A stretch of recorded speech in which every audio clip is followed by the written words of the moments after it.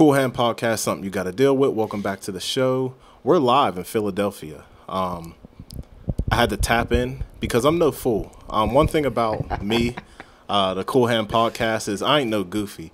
All of your favorite rappers, probably excluding 50 Cent, tap into whatever city they go to. Shout out to the West Coast, Big U.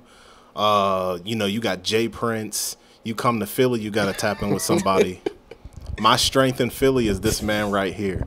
So, guest, can you please introduce yourself? How y'all doing, man? It's Jason, a.k.a. Sonny. I'm from North Philly. That's it. Why he tried to make me the warden in Philadelphia? Like, yeah. Oh, yeah. So, let me tell y'all something. We come to Philly. I tap in, I get right. I say, he said he welcomed us with open arms, my wife and myself, right? And he took us to a couple places, to a couple shops, and everywhere that this man went, he was good. His name was good, and his face was good. So it wasn't like he was ducking no smoke or wasn't no place that he couldn't go. He was running through the city, showing us spots that other people didn't know about. I feel like I'm at home now, thanks to this man here. So you are home, man. Shout out to you. I will say we definitely do gotta go get cheesesteaks though. We still ain't do that. Or are you good? Geno's or Max's? Neither. Y'all tourists, but y'all with me. Y'all ain't tourists for real. We going to Delisandro's or Chubby's. So we'll go to a Poppy store, get a cheesesteak. I ain't eating there. So real Philadelphians don't nobody. I mean, maybe the Italians. Other than that, we ain't eating at no Geno's or Pats. Y'all heard it here first. This is a Cool Hand Podcast exclusive. They don't really eat at Geno's or Max's. No. Now, I remember when Game and Beanie Siegel was beefing. Mm-hmm. Game went to like one of the two, and they said all tourists go there. Yeah. You should have went to the other one. Either he went to Geno's, and they said that's where Max's, where the real action's at. And they both tourist spots. Wow. No, Max's is solid. I will say Max's is solid. Okay, Max's is confirmed solid. They solid, but Geno's and Pat's, I'm cool. Okay, all right. So what are the two places that we should go to? I usually go to Delisandro's at Chubby's. Okay. That's a little up near Manayunk almost. Mm-hmm. But yeah, they the most solid in the city. All right. But like for regular Italian food, I go to any of the shops down South Philly. Got you. You heard it here first. So thank you, Sonny, for letting us, check in with you before we came to Philly, where to go, where not to go. And this is the thing about Sonny. If you're looking on the camera here, and we've interviewed before, so we're just kind of catching up, chopping it up here. But if you look at the man, he has a great style, great taste in clothes. You check out the hat. He got all the pins and buttons and joints and all that stuff. Without him. Don't leave home without him. We was chopping it up about a sneaker game and things like that, and he was telling me some of the history about a couple of different brands, a high-end brand and a more mainstream brand. So this is somebody who knows his stuff. And even and this, I'm just keeping it real. You come on the Cool Hand Podcast, you get respect, and you're gonna get your flowers. Appreciate this it. Is like baby drink champs. We give flowers on here. One thing that I'm gonna stamp you on is your taste in music. Thank you, man. Now, back in the day, I used to listen to music and just kept up with everything new. This man has lapped me about 5 times. Stop it. When it comes to the music, he lapped me about 5 times. I used to be on top of things. This man got it.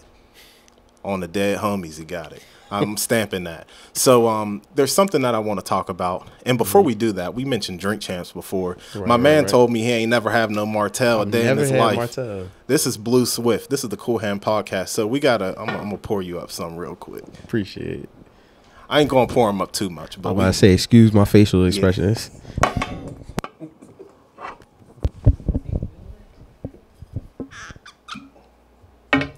Hit the guest up.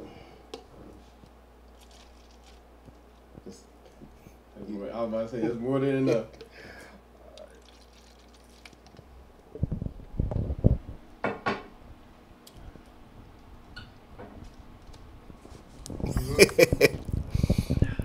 This is what we drink on the Cool Hand podcast. We are Martell drinkers. It burns. Put your Hennessy in the trash, and no disrespect, we don't rock with Douce either. This is a Martell family. I'm not mad at it. You took us to a couple spots, and I ended up buying something from here. I'm going to show y'all on the podcast Instagram. Follow the Cool Hand podcast on Instagram.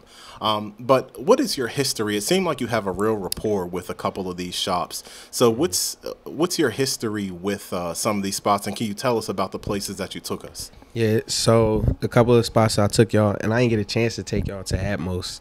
I want to say rest in peace to them because they about to shut down. R.I.P. Rest in peace to them in Ubic. I've been going there since middle school, just about.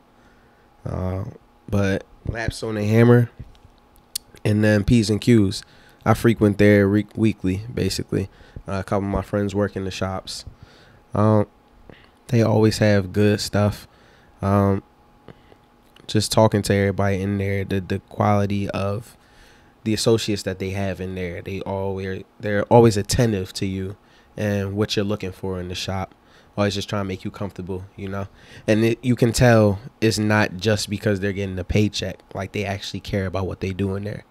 And even down to the events that they throw. Like, they're having their 11th year anniversary next Saturday. And I know that's going to be a little crazy out there. It's going to be mad support, but it's always nice with what they got going on.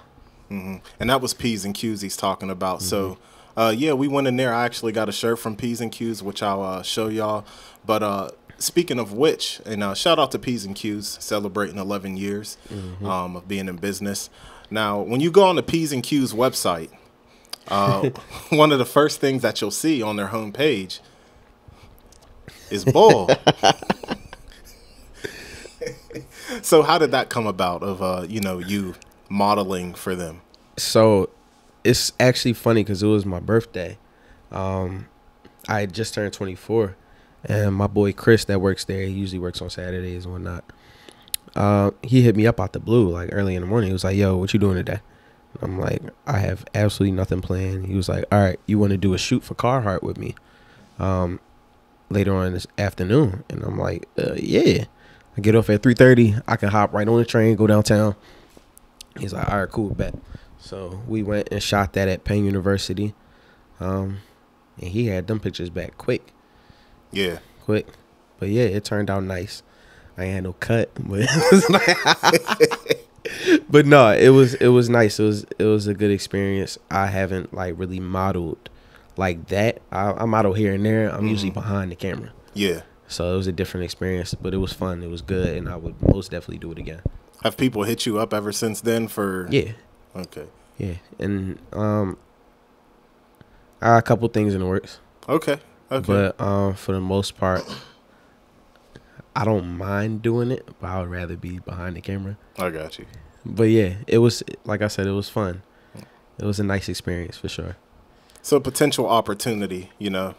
It starts out with somebody hitting your phone and, might be something else coming out of it. So that's what's up. And you definitely do some work in front of behind the camera, which we'll talk about in a second. But we went to another spot, and like I told you, like, he's good. The places we went, he's good there. So can you tell us a little bit about the second spot that we went to?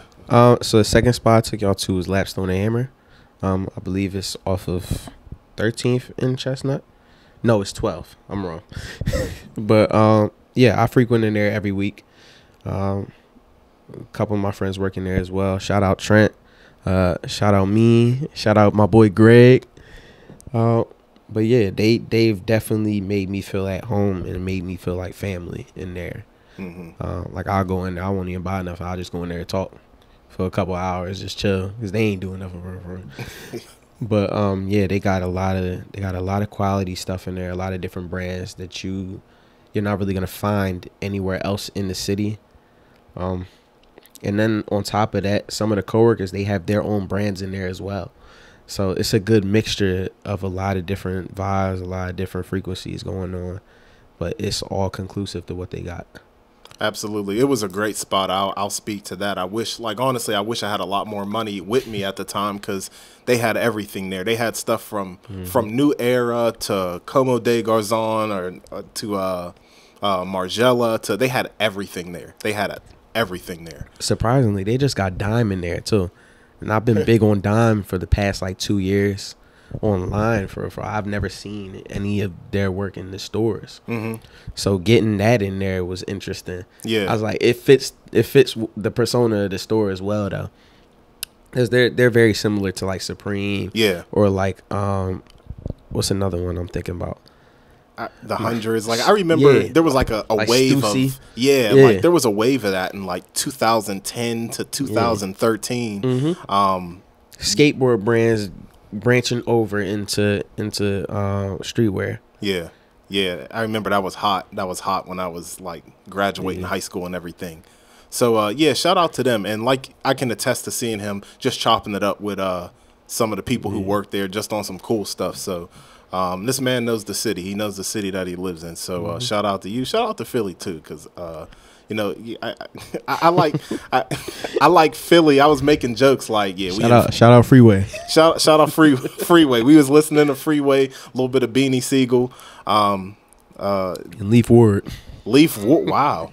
This is honestly, Philly has a big history in hip hop and battle rap. Those who know me know that I'm a battle rap fan. So shout out to Philly. Now, when it comes to your work, right behind the camera, something that you mentioned that you'd rather do, how have things been since the last time we spoke? I know we spoke about you doing things, having like a vintage lo-fi look to your camera work, and you don't stop. Like I told you, he was the king of Instagram stories. He keeps that up. So how have things been since the first time we spoke? They've been interesting. I think since then I've ran through like 3 or 4 cameras. And not to say I don't take good care of them, but they're older, so it takes a little bit more time to really take care of them for. But I think I haven't shot anything since like mid-August. I get a new camera next weekend. I still don't remember the name of it yet, but I'm excited to get it. Now, where do you see yourself going in the photography field? Granted, I want to do more studio work than street work. So I plan on doing that a lot more. I don't mind shooting for people more often than usual, making more time for it, because a lot of people ask me all the time. I got you. But it's like I really don't have the time nor the focus to really do just that. But I think I'm definitely gonna make more time for it. But yeah, I plan on doing it a little bit more. And you got like you said, making time for things. It's difficult, even finding that balance. Yeah. We were chopping it up off camera about having a balance for things and how things can kind of consume you. Let's talk about that for a little bit in the realm of finding balance. I do this. Right. My wife paints. She does poetry. She does a lot of different creative things. Right. You do photography. You're tapped in with the stores, maybe some modeling gigs. You are a curator of sorts. And at the end of the day, we're all adults and we all have responsibilities. So what's been your process in finding balance in what you do? Well, like you said, as far as letting things consume me, if it's taking up a lot of my time outside of what I have to do regularly, and it's impeding on what I need to do, then I have to cut back on it. So with photography, even though like I don't have a camera right now, I'm still going through my archives, looking at re-editing stuff, because I am somewhat of a perfectionist. If it's not the way that I need it to be, I'm gonna make it what I need it to be, to a degree. But yeah, not letting it consume all of my time or take away from the more important things that I have going on. You have to be able to find that balance, or it will consume you and it will destroy what you got going on. Especially y'all perfectionists. Yeah. Yeah. And I'm saying this from a perspective of not being a perfectionist. So I've seen, I'm the type to be like, this is taking too much time. It is what it is. Yeah. I'm putting it out. And I know, go ahead. I'm like that with some things, but with my work, like I literally cannot operate like that. It has to be to my liking, or else, like, it's so many pictures I have up on my photography page that are there because they're perfect to me, but there's so many others in my archives that I will not let see the light of day because it's not how I would want it to be. Mm-hmm. And with film photography, especially because I don't really do digital like that anymore. With film photography, you have to be really intentional with what you do, and you have to know what you're doing. So it comes out in the way that you would think, because it's not like digital where you can see it right then and there. Mm-hmm. You have to be intentional with it. But when it comes out the way that you thought it would come out, it's no other feeling like it. So, and granted, I edit all of my film. But if it doesn't come out the way I want it to come out, I will not post it. I won't show anyone. So, yeah. So I'm sure there's a lot of what other people might find as gems that you see as just not good enough. And that comes with being a perfectionist as well. Mm-hmm. Yeah. Yeah, y'all perfectionists. And I think in terms of being a perfectionist, it comes from having a love, mm-hmm. or rather a deeper respect. If it isn't a love for photography and certain things, a deep respect for it that you want people to see it in its best light. Right. I guess. And or at least what you perceive for it to be in its best light. Right. Because like I said, I deal with people who are like that. I think my wife's a perfectionist mm-hmm. of sorts. You're a perfectionist, you know. If you're just finding out now, well, welcome to the podcast. But another thing that I kind of want to, touch on, when you talk about you do more film photography mm-hmm. than digital, and we might have touched on this in the past, but what is your experience with digital photography, and why do you prefer one over the other? So digital is fine, and you can do so many things with digital. You can shoot digital like it's film. It's not hard, especially when you know what you're doing with the different presets and whatnot. But it doesn't give you the same kind of satisfaction. It's more like instant gratification with digital, rather with film. It's like it's gradual. It's like you're getting it, but you're getting it in a. It's forcing you to be more patient, you know? And I think that's helped me outside of photography as well, as far as like not expecting things to be perfect right then and there. But yeah, film it gives you a different type of I don't want to say happiness, but it definitely gives you a different form of fulfillment.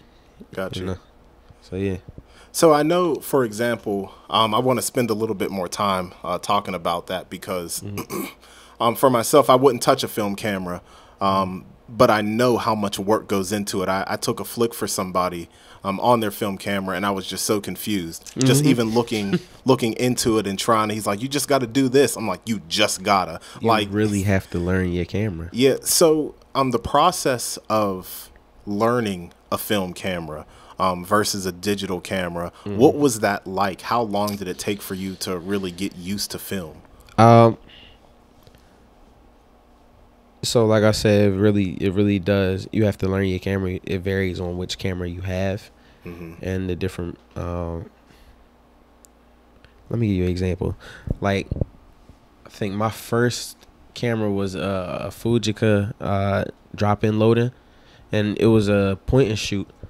But it's not like, it wasn't something that you had to really be articulate with, you know?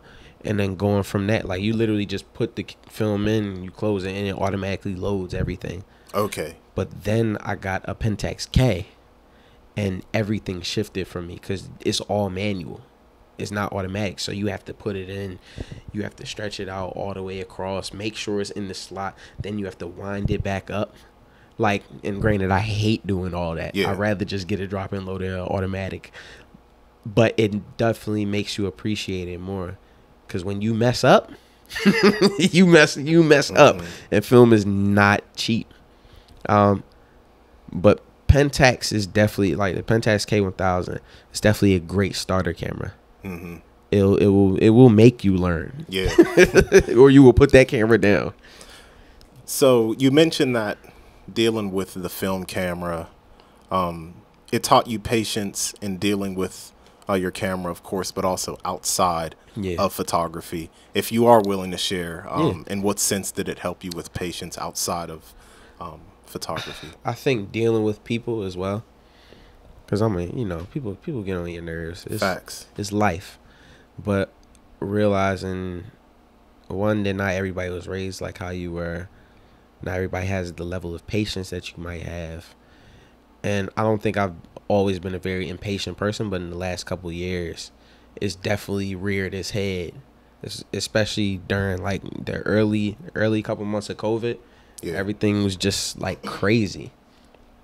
I mean, people thought the world was about to end. Still do. But yeah, as far as patience goes, it's definitely taught me to just sit down, because even the process of getting your film back, you gotta go drop it off. Like, I'm waiting for film now. Drop film off on Friday. I'll probably get it back tomorrow. my people over at Photo Lounge, they work pretty fast and they handle my stuff with care. But yeah, you really just gotta wait and just check yourself sometimes. Mm-hmm. You know? Mm-hmm. All right, well, good for you. You know, that probably sounded sarcastic, but like, if there's any way to learn, you know, a quality such as patience, things like that, because these are fundamental qualities that we need to reflect, you know, the fruitages of the Holy Spirit, things that are imperative to our, you know, personal spiritual development as well. So, you know, whatever helps us, you know, to maintain these things, to develop these things, that's good for you. So let's transition into the music side of things. As I mentioned before, you got it. you got it. Even like, I felt like what is the correct terminology I want to use? I felt like a dunce. I'll just say that. I felt like a dunce. He's chopping. We're chopping it up. You ever heard of woo woo woo? Oh, I ain't hear that song. You ever heard of woo woo woo? Maybe on a commercial or something.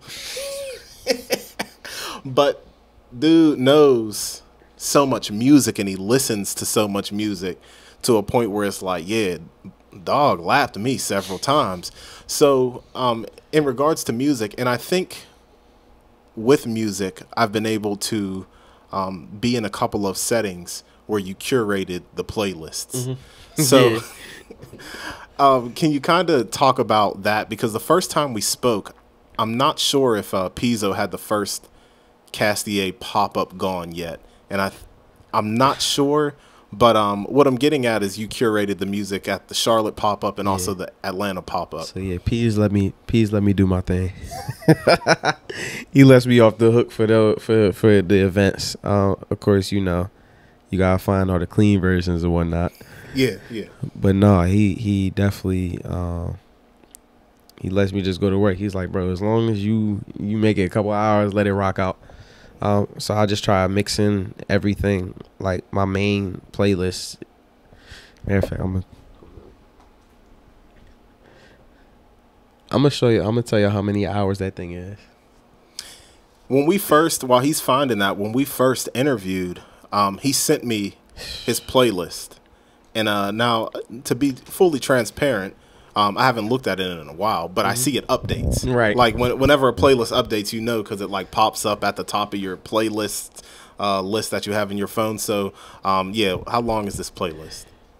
Boy, that thing is 1,619 songs, 95 hours and 4 minutes. 4 minutes. In 4 minutes.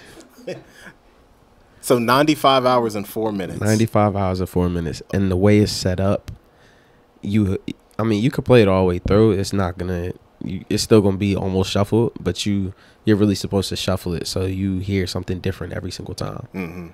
But yeah, it's whatever I'm listening to during that week is gonna upload by the end of that week. It's gonna be on there. So Now, when it comes to curating settings, because, you know, whether you want to admit it or not, like, you bring the vibes. When we're in Charlotte, you hear the music going just in the background. Mm-hmm. Whether you're, you know, listening to the lyrics or just shopping around at the pop-up, the music brings in a certain setting. So what is your mindset when you are creating a playlist for a pop-up or something like that? It's a couple of things. One, they're not there for the music, but the music will definitely set the mood. It's either going to make you calm. It's going to make you think about what you're buying. It's going to start a conversation. It's going to do something for you. So, quite frankly, I really just try to find stuff that will, I want to say, garner a conversation. So, yeah, not nothing too crazy. Just making everything just calm. So, and then knowing my audience as well. Mm-hmm. yeah, that's a big thing, too, because, you know, you go to these pop-ups, and it's mainly people in their, you know, 20s to maybe early 30s. I'm 29, right. So I ain't gonna say just 20s. So I'm about to, you know, cross the threshold. Mm-hmm. But so yeah, you're dealing with a crowd like that. But the thing is, when I'm in these settings, you know, I'm hearing "They Say" by Common. I'm hearing I forget the first track off of the "Pray for Haiti" joint by Mac Homie. But then you also have another side. Now, if you go on this man's Instagram stories, you'll hear a lot of different music. You'll hear oldies. Mm-hmm. You'll hear Spanish music, like Brazil-type, jazz-type stuff. Mm-hmm. So how did you really get into I think it's easy for younger people to get into oldies based off their parents. Yes. But how did you cross over into things like different sectors of jazz? It all starts with hip hop and then R&B music for sure. I definitely thank my grandparents and my pops for the R&B aspect of things. I think I more so went into hip hop on my own at a certain point, but I think sampling is really what got me into different aspects of jazz, other R&B. I'm gonna say even gospel music to a degree. Just being able to break down where the sample came from, the original song, what part of the song was chopped up. Because it, like, if you look at a lot of Alchemist music, dude, he literally will take one little part of the song and make it the whole track, and it works. The loop is, it's like, I think it's a song Midnight Oil by him, Larry June, and Jay Worthy. Dude, he took two parts of that song. And I still can't find the sample. But he took two parts of that song and made it perfect. Like, I haven't heard a better beat all year. And this is the difference, is what I'm talking about earlier. From when I say lap, it isn't just a matter of listening to more music than somebody. It's going back. Now, I remember either you posted this or reposted this on your Instagram story. Mm-hmm. I pay attention. So it said something like, you know, we may listen to the same music, but I listen to music better. Yeah, I'm a hater. I'm not even gonna lie to you. I'm definitely a hater. No. Now, I'm saying this because I'm keeping it real. It's not hate if it's true. As Whack 100 says, the truth could never be considered disrespect.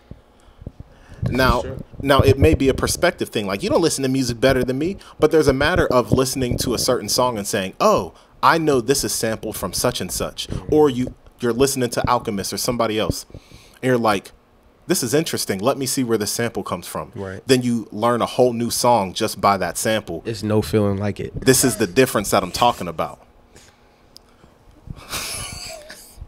How do I follow that up?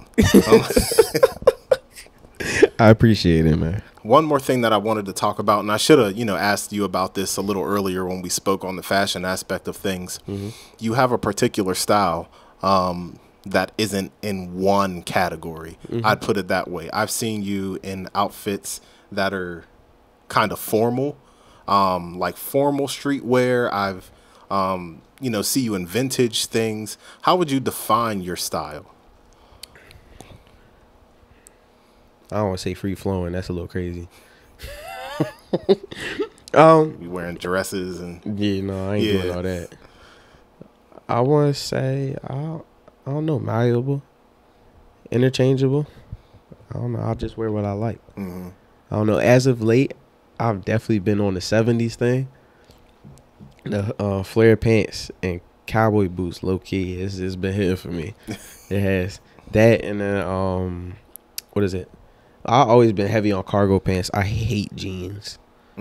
Hate jeans with a passion. I think I only own like 3 pairs. Really? What is it about jeans that you don't Just like? Uncomfortable. I got can't you. move around in them like that. But no, P's gifted me a pair of jeans a little while ago. I forget what brand they were, but they're perfect. He thrifted them. It was like $15 or something. Yeah. But yeah, I don't know. I just wear what I like. If I like it, I'm gonna grab it. Got you. Not nothing crazy. But go ahead. My fault. Last point, definitely.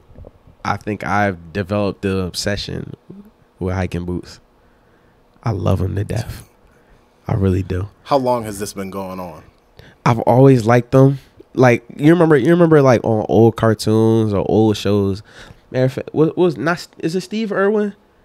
The guy that the crocodile hunter? Yes, yes. He used to wear hiking boots with his little what's it called? The tan safari suit and all that.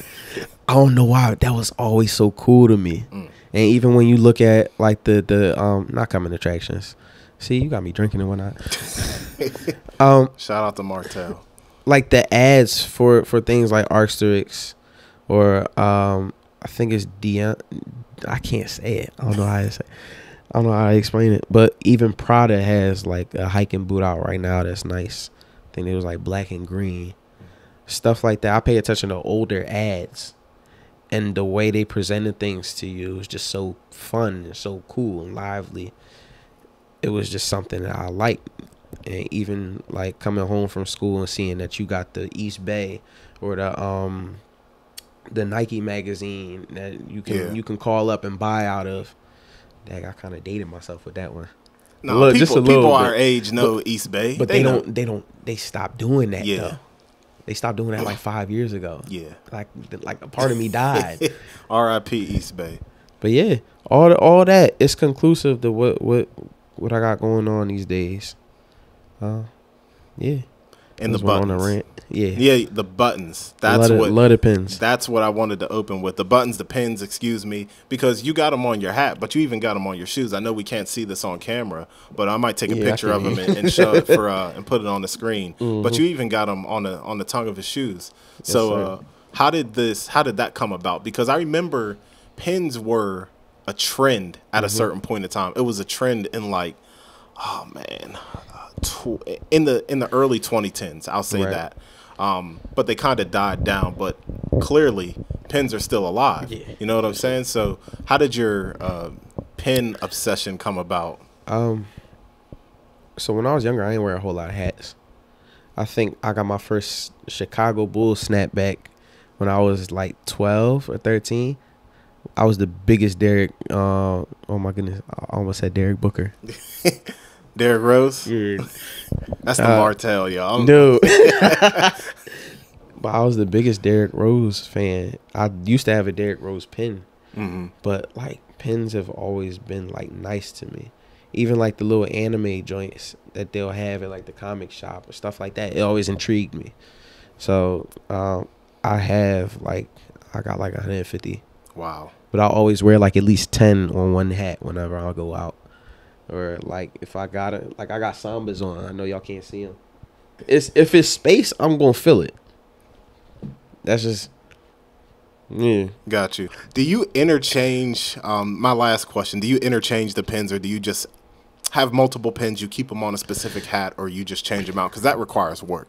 It does, and I always make time for it when I'm getting ready. But I do interchange my pins. Okay. Like I don't wear this hat a whole lot, but like where it's at. These right here, and the B right here. I wear that. Those are the 3 that I always have on the hat. It doesn't matter where I'm going. I always take those 3 off. I got my boy hooked me up. I got one for every hat. Yeah. I keep them on there. But yeah, those 3, I keep them with me at all times. And usually the feather pin that's on my shoe as well. But yeah, it does take time. Yeah. Because I got one specific one that I put on a hat. and it took a while to find a good space to put it on. Right. And now you got a lot of hair. Yeah. My joint be low. That's part of why I haven't cut my hair yet. I know for a fact when I cut my hair, I'm not going to be able to fit none of my hats. And you're going to feel that pin on your scalp. This is true. That, like, yeah, I don't feel nothing. Right? Yeah, that's what I mean. Like, so it really does take work, and I could attest to that. Just putting on one, it's like, put it on, try the hat on. No, this don't work. Put it on another spot, try the hat on. No, this don't work. And then it ends up in a place that's inconvenient, taken away from the hat style. And so if you do that, you gotta wear it a certain way. Like, I don't got no fitted on, so I can't do it.